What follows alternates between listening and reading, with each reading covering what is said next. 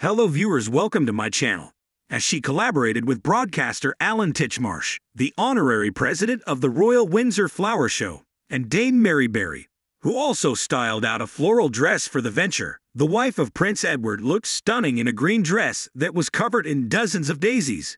Sophie was given a visit by Alan and she wound up encountering a weed form of herself and her significant other at the Imperial theatrical presentation. The weave manifestations likewise highlighted a variant of Sir Elton John in yarn.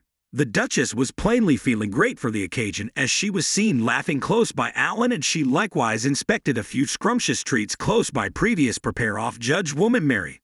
Sophie is well known for her jaw-dropping outfits, and just this past week, she attended the UK National Service of Remembrance in style. The mother of two paired a stunning green dress with a striking floral print with her signature crop jacket. Decorating flawlessly, Sophie added another sets of Jimmy Choo heels that were additionally white with differentiating dark subtleties. In April, Sophie was essential for an impactful first as she turned into the principal senior illustrious to visit Ukraine since it was attacked by Russia in 2022. In the Sunday Times, she made sense of that her excursion came in line with the English government.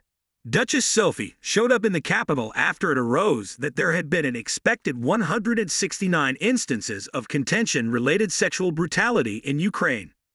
President Zelensky, likewise asked after the Lord's well-being, which offered me the chance to give him a letter from His Highness, she composed. I think he was very contacted and said he would save it briefly later to peruse. Among her different stops, Duchess Sophie went to Kiev's Sophia Church, suburbia of Bucha and Irpin, and the English diplomat's home, prior to making a beeline for Warsaw on her return trip home. On Global Ladies' Day in 2019, Sophie openly reported her obligation to support the Ladies, Harmony and Security (WPS) plan and the UK's forestalling sexual brutality in Struggle Drive (PSVI) at a gathering for ladies peacebuilders at Buckingham Royal Residence. At that point, she said, "I'm drawn to your cause because I strongly support gender equality and want to do everything I can to help spread the word about your work.